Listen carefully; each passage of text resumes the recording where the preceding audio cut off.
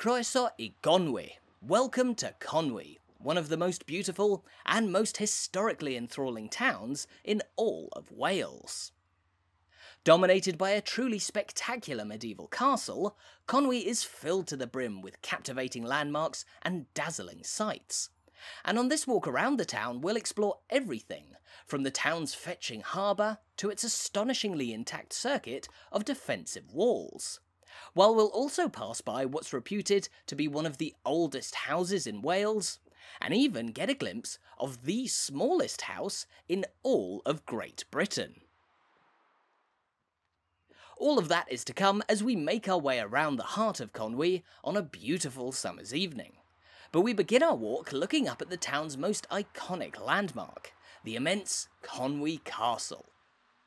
A breathtaking fortress that towers over the rest of Conwy, this medieval castle is more than 700 years old, and it was built between 1283 and 1287 under the orders of the English King Edward I, who constructed it and a number of other major castles as a show of his power over Wales, which he and his armies had conquered in the preceding years.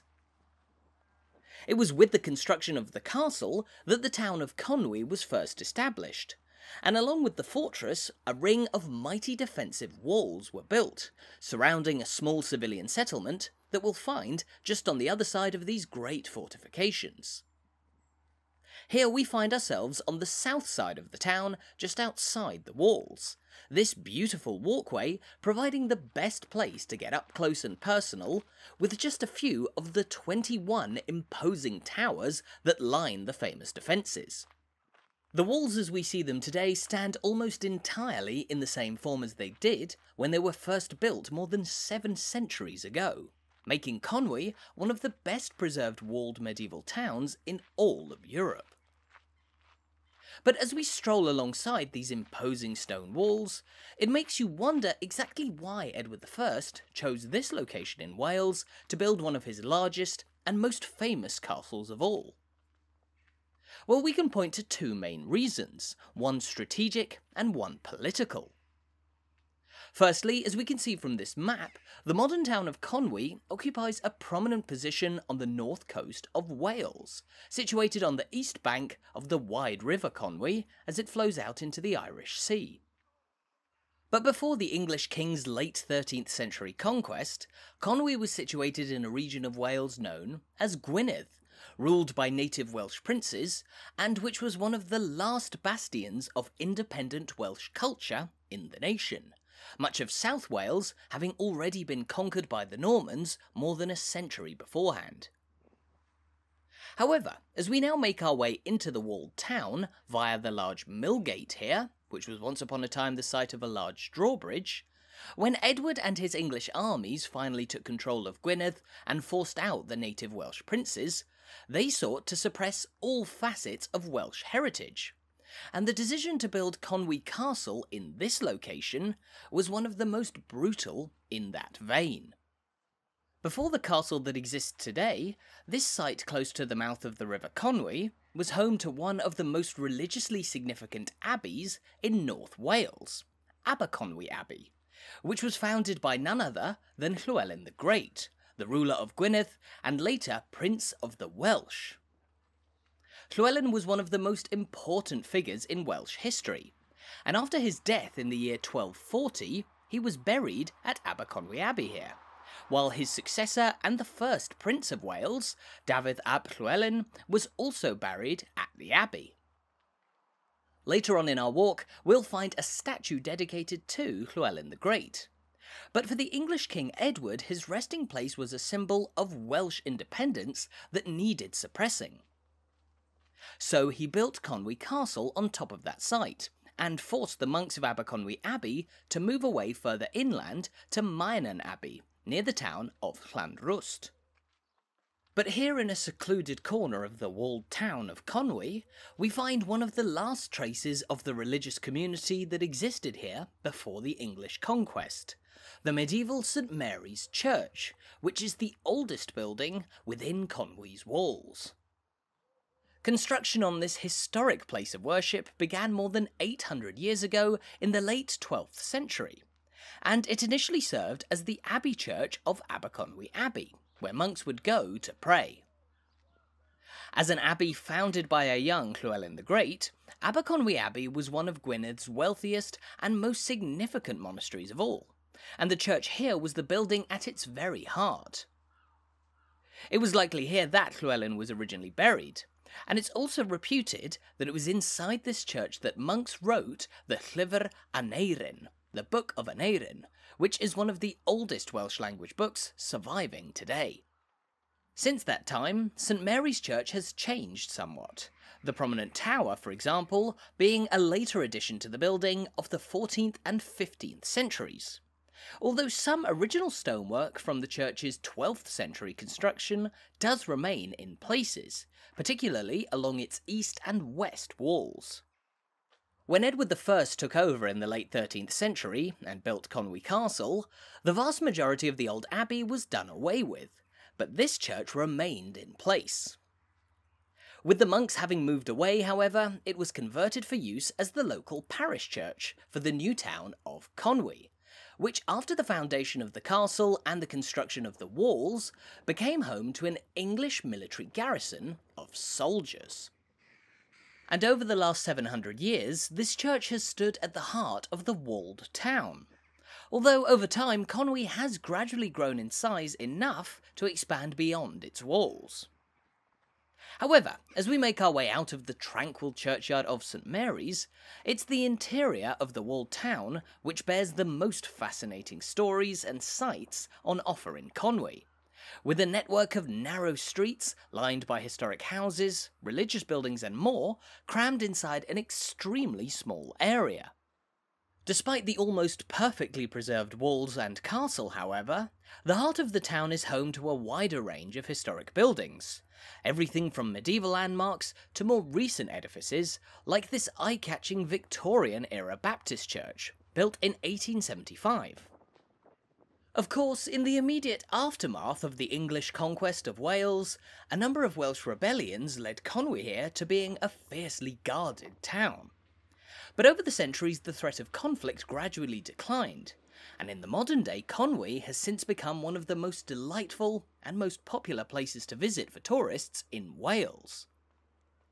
Here we're passing by the town's modern visitor centre, home to a lovely little gift shop and exhibitions detailing the town's centuries of history, making it a great place to stop off at when you're in the town.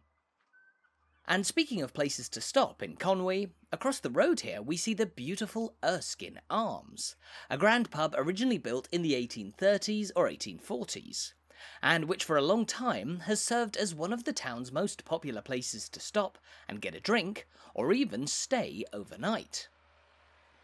Once also known as the Malt Loaf, the pub stands overlooking Rosehill Street here,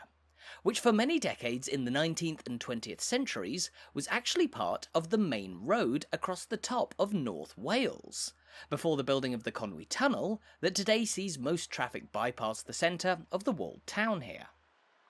The historic presence of so much passing trade is one of the reasons that you'll find a large number of pubs and shops lining this and a few other streets in the heart of Conwy.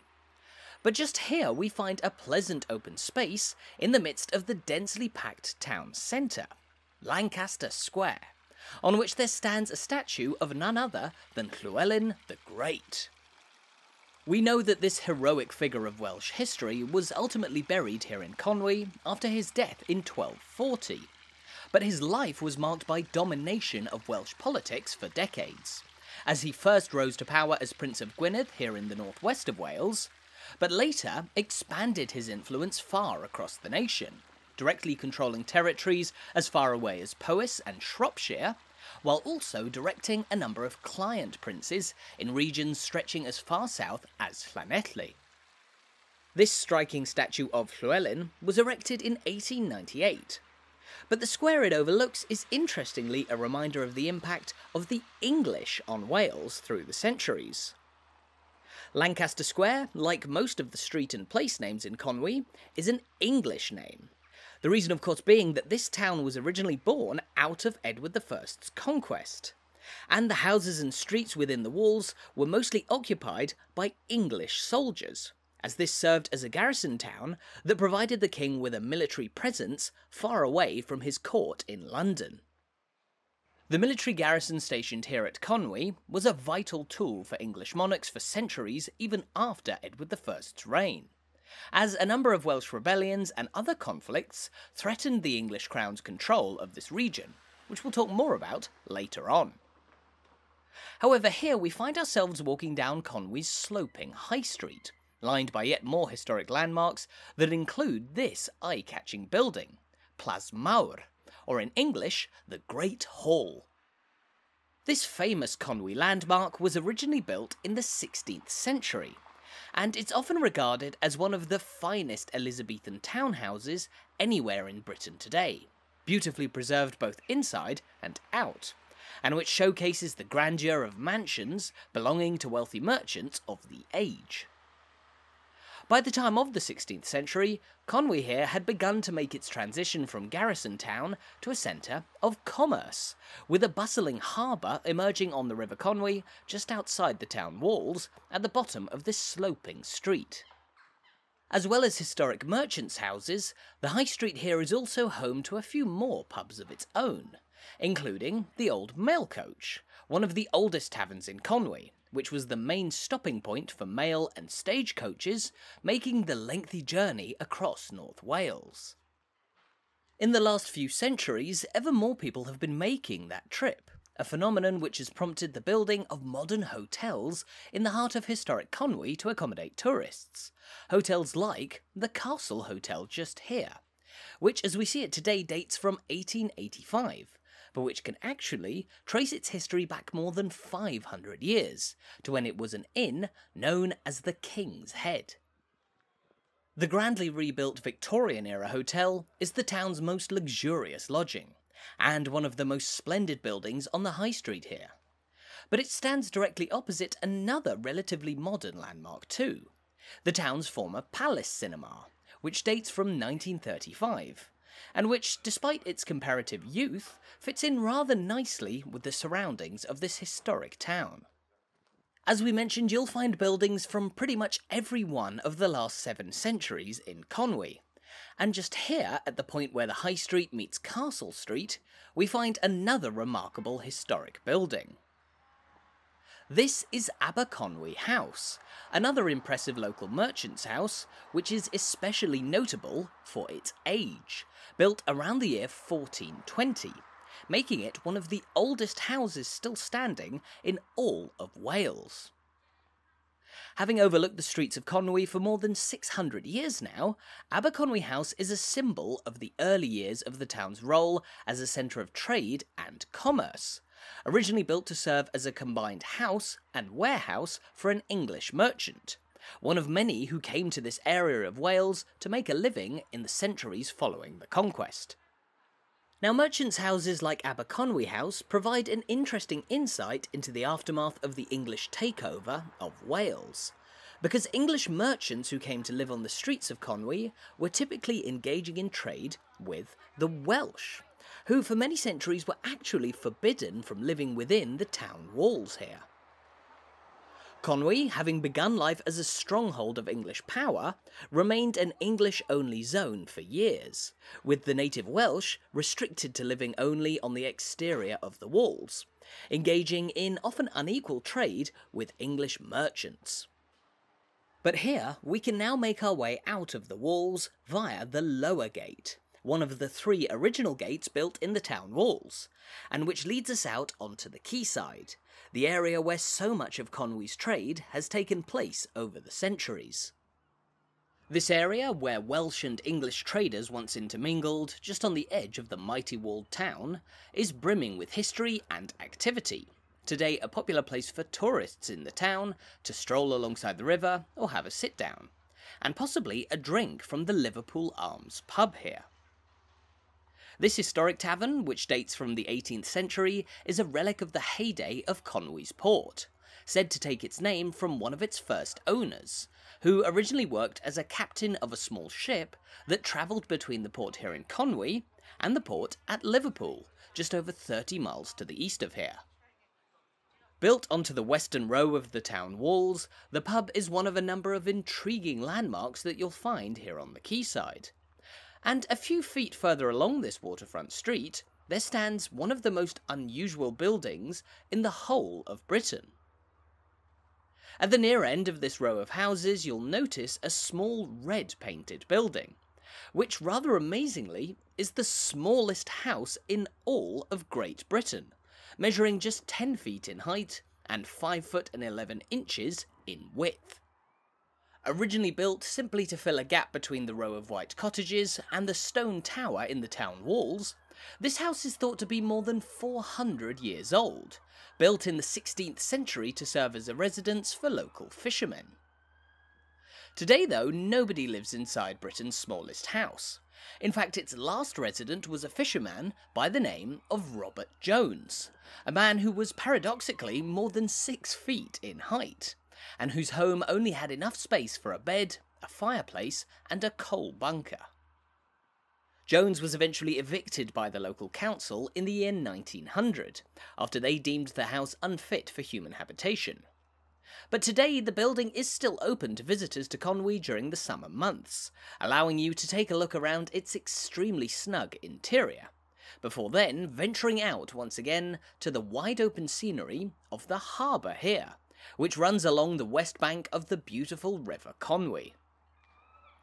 At this point of the riverbank, we can see where the town walls jut out towards the water, providing an extra level of defence for the town in the case of any amphibious assault. While in its shadow today, we find a group of small boats littered on the shore here. As we've mentioned, Conwy's port was historically busy with fishing boats. The waters of the River Conwy, well known for their plentiful stocks of flounder, plaice, bass, eel, crabs and more. And for many years fish was one of the main exports from the port that existed here, alongside slate, mined from the mountainous landscape of the surrounding region.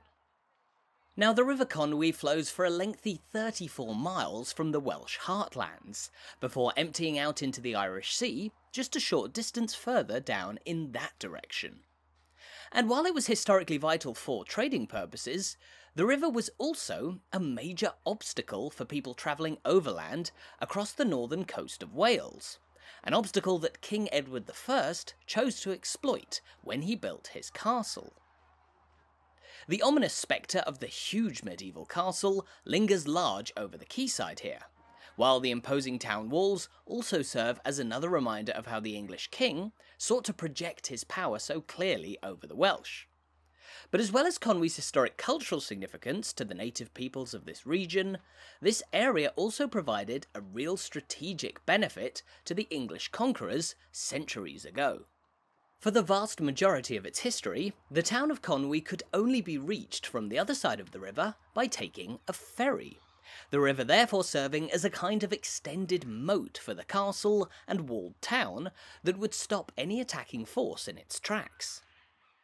Today, however, the river is spanned by no less than 3 modern bridges, a large road bridge that we can see in the distance, a railway bridge behind it, and in between the two, the Telford Suspension Bridge, which was built back in 1826 to a design by the famed engineer Thomas Telford,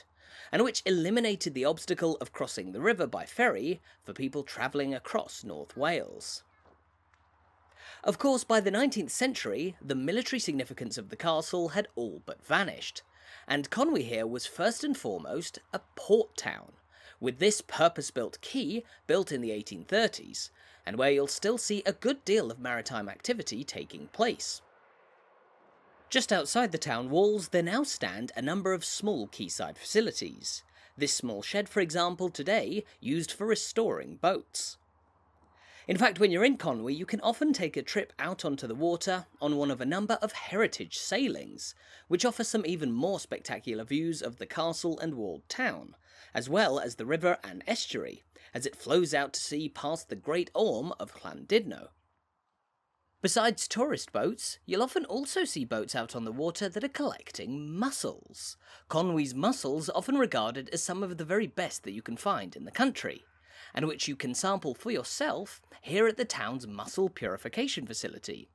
This building standing at the end of a row of equally intriguing houses. including the modern lifeboat station just next door, and then the old customs house, where all goods passing in and out of the town's harbour were historically checked and taxed.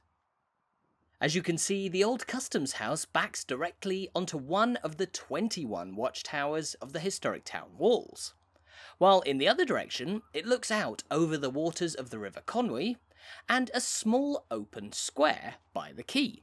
on which we find a sculpture paying tribute to this town's historic mussel industry, mussel fishing having taken place here for hundreds of years.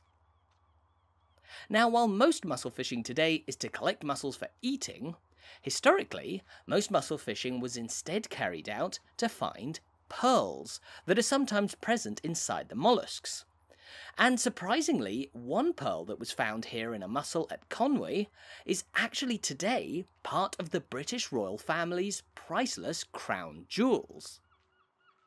Passing by the old fairway buoy here, this beautiful and riveting riverfront walk is home to yet another monument. This large anchor on the grass, placed here as a memorial to the heroic efforts of local fishermen aboard the trawler boat Kilravok,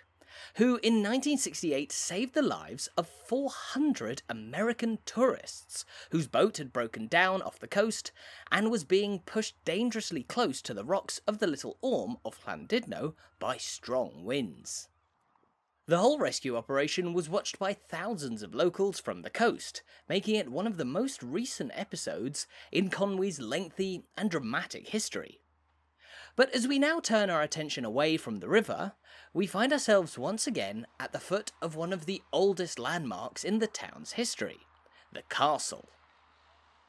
As we know, this castle served as a great show of Edward I's power over Wales after his conquest, but that also made it a major target for those who were seeking to bring down the English rulers. Despite looking in rather good condition, the castle has been attacked on a number of occasions through time, one of the most dramatic events coming in the year 1401,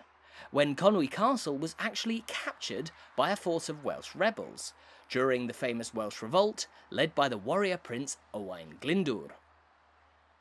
Cleverly, the Welsh rebels were able to take the castle because they attacked while much of the English garrison here were worshipping inside St Mary's Church, which we passed by earlier. Now, ultimately, the Welsh didn't quite have the resources to keep hold of the castle for long,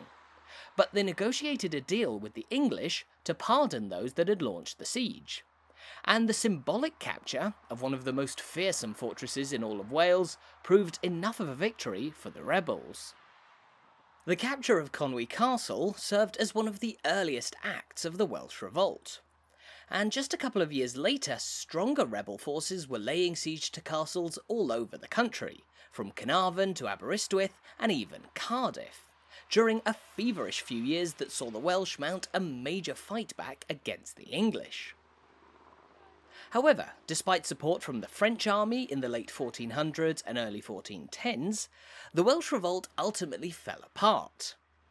Owain Glyndwr disappeared in 1415, and the English firmly re-established control over the nation, coming down with an even harder rule than before on the Welsh people. Here, just in the shadow of the castle, meanwhile, there stands another important local landmark, Conwy's historic Guildhall. The centre of local government and the meeting place for the town council, the Guildhall that stands today was built back in 1863, but it stands on the site of a much older medieval hall, which was likely built in the 13th century, around the same time as the castle and the walls, and which served as a centre of English government in this part of Wales. The River Conwy marked the border of what was once Gwynedd, but which after Edward I's conquest became the Principality of North Wales, directly ruled by the king, and where he intended not only to suppress independent Welsh culture, but also to impose the English legal system on the people, achieved by creating new courts and outposts of local government in settlements like Conwy here.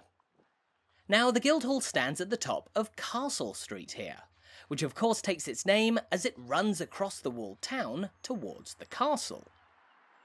This street is lined by yet another varied array of historic buildings, from Victorian-era edifices, like the stone-built ones that we're passing by here, two much older medieval landmarks, which hold links to the town's very earliest days. The fetching white building that we can see here is known as the Old College, and it was likely built around the time of the 15th century, having undergone much restoration in the hundreds of years since.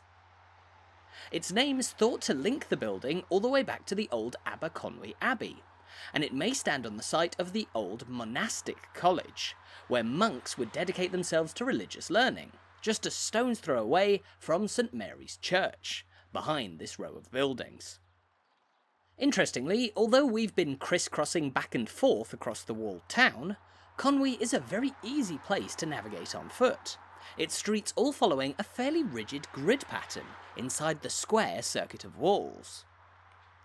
Though more uncommon in Britain than elsewhere around the world, grid layouts were very much in vogue around the time of Edward I's reign,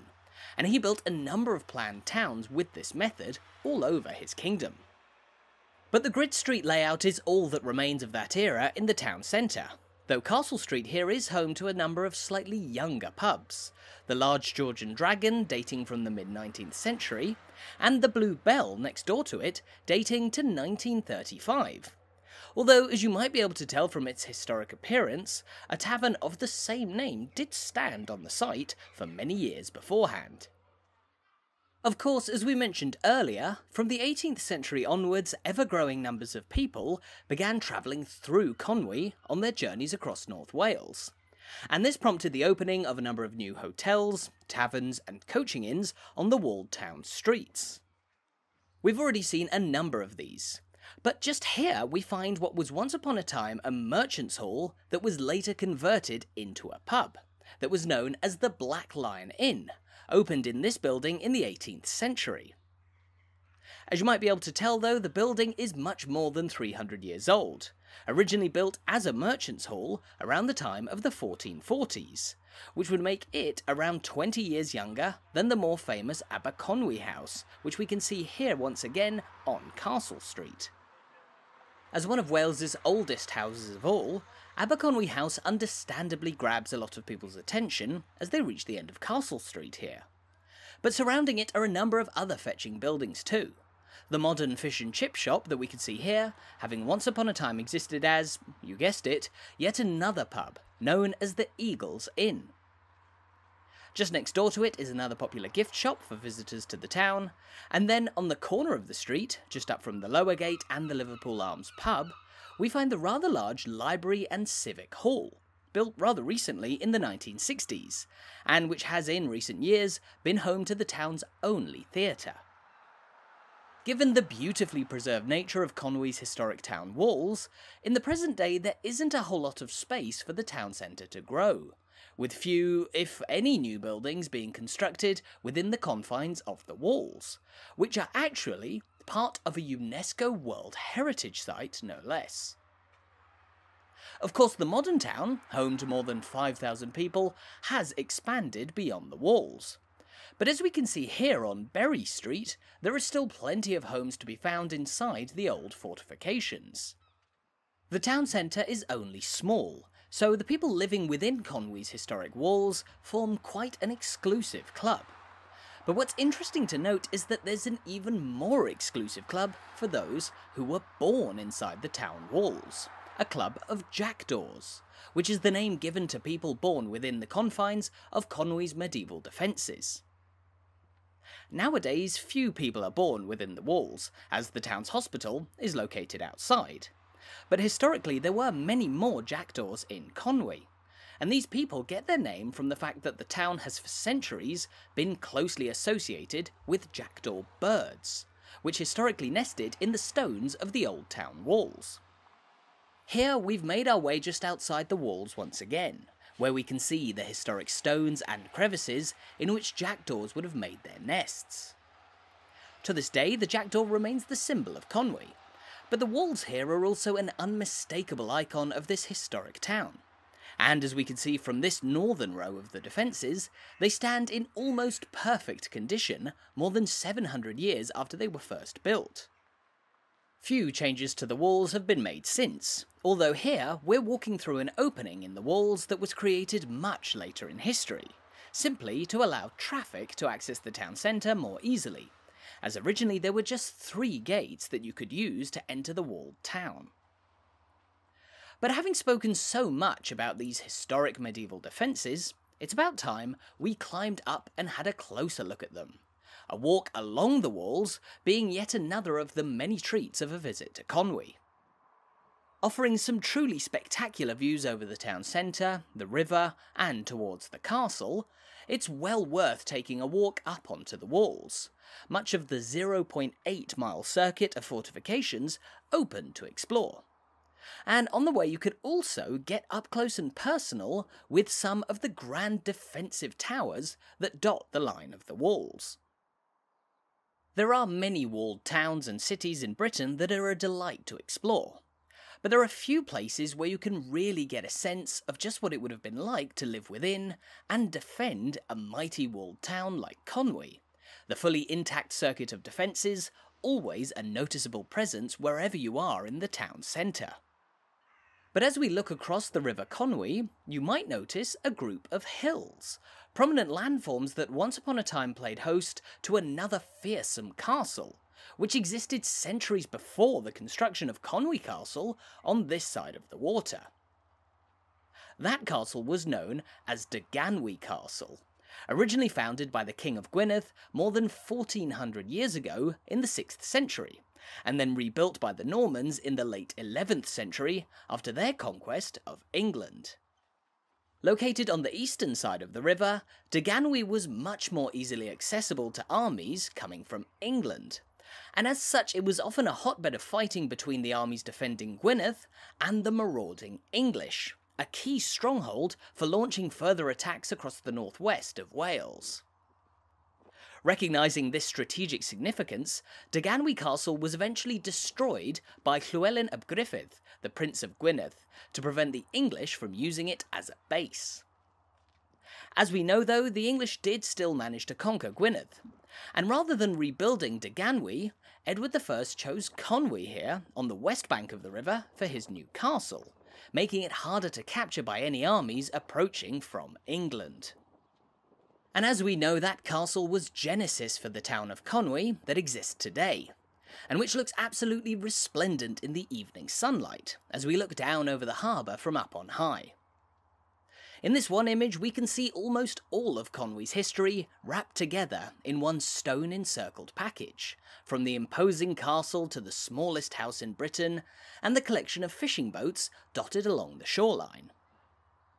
Meanwhile, if we spin around, we can look out across the river, which has played such a vital role in this town's history, as a source of fish, a place of trade, and most significantly, an immense form of natural defence. While today it's also the perfect place to end our walk around this utterly enthralling town. As we turn around once again to take in what is undoubtedly one of the most beautiful views in all of Britain, I have to say a big diolch yn fawr iawn, or thank you so much for watching this video. I really hope you've enjoyed seeing the sights and learning about the history of Conwy on our walk around the town. And I hope you're now looking forward to making your own trip to this fantastic Welsh town sometime soon.